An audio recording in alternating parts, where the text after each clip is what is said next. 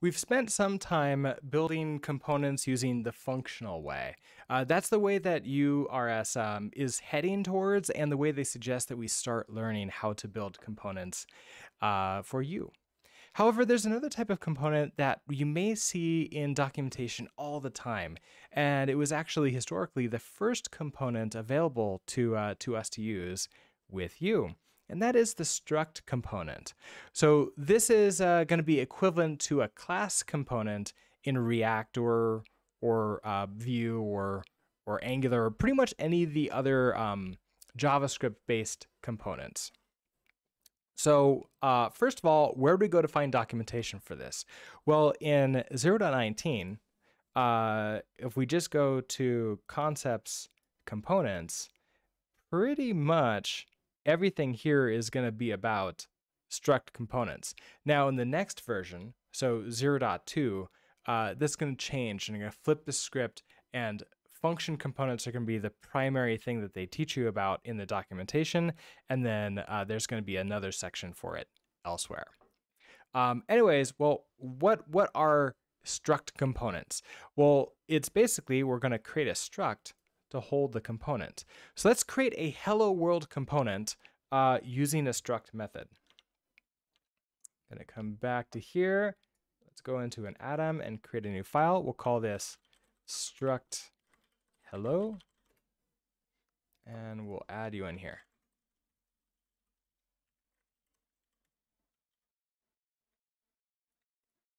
Okay, well, I mean, the easiest way to start is just to create a struct for this. So I'm going to do a pub struct hello.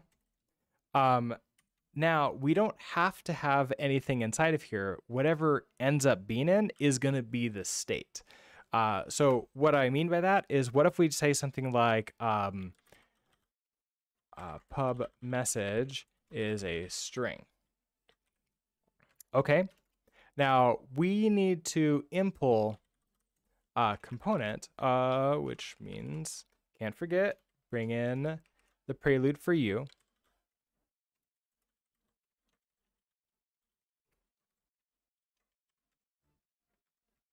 Now I can bring in component for struct hello.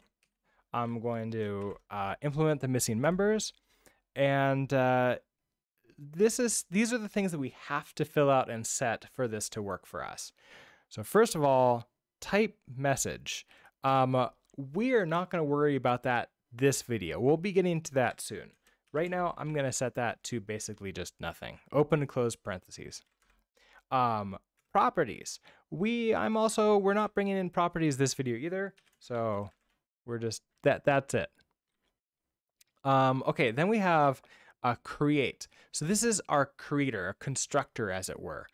We need to return self, which is this struct hello here.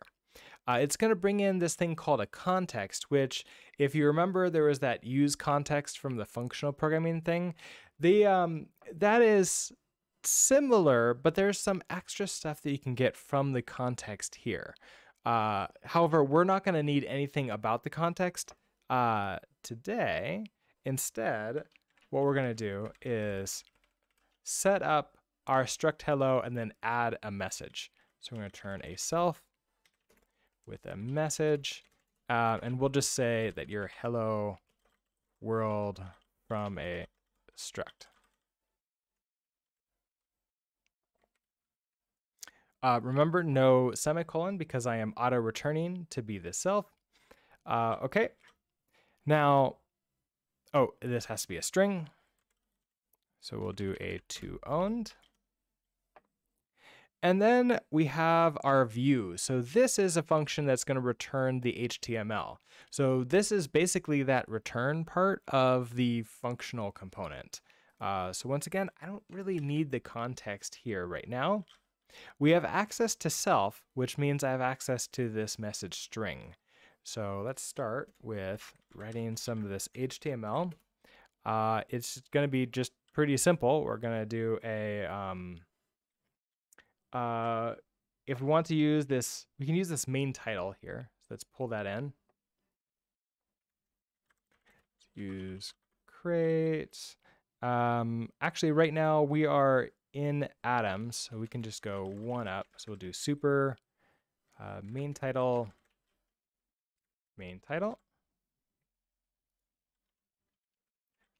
and we'll have main title and then close that. And I think we need to pull in for properties a title, a color, and an onload callback. Right. Let's not use this right now. I don't want to have to go into callbacks for that. I forgot we had put that in there. Okay, so I'm just gonna not use main title. We're just gonna put an h1 directly. So h1. Now I can, just as normal, put in whatever I want to. So in this case, we're going to do self.message. I want to make sure it is a reference set, so I'm not taking ownership from the struct. I just want essentially a copy of it. Or in this case, a reference to it is perfectly fine. Now I want to go back to our main, the main library, and we want to replace what we have in this HTML with the with this new struct hello. So let's bring that in.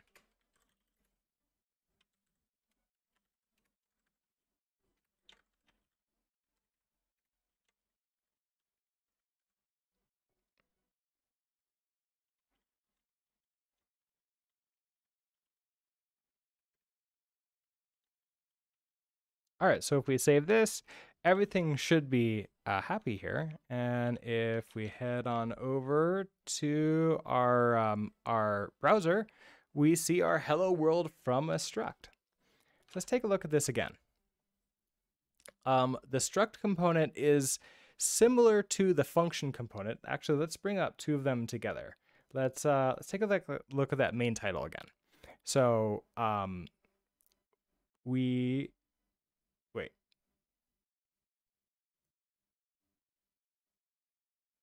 Where is it? Where am I thinking about? Here it is. It was below the fold. Okay, so we have our main title function, which we then say is the styled component, which then we give the main title to. We skip that step with the struct component. We just say, okay, I just want a struct with the name of whatever it's actually going to be. So in that way, it's a little bit more explicit what's going to happen. However, then we have to impl component on it, which we don't have to do here. Basically, at this point, we take in props, which we just tell it what kind of props are. We don't have to like do that entire what like props type equals. All of that's things we have to do manually that are done automatically for us in a macro here. This function returns a HTML, whereas in our struct hello, we have a view function, which then returns an HTML. If you're familiar with class-based React components, then this is very similar to the essentially the lifecycle methods, where we have that sort of create. We have like I think it was like on created or on component mounted or something like that. It's been a while since I've used those, so I forget the exact names of the lifecycle methods for React. Then you have this view, which is very similar to the render method of React. And then here we just return HTML as part of this function. Here, however, the HTML is only returned as part of the view. Everything else is going to be in support of that. And of course, state is different too. We don't have to use like any kind of use state or anything else. We get it for free because it's part of this struct. So this message is now state inside of here. If we wanted to, we can set up a lifecycle method, which there's a few available to us, that would then allow us to update that. We'll be doing that later in another video. Anyways, for right now, this is just a basic introduction to what struct components are, how to get them set up, and I will see you in the next video. Thanks. Bye.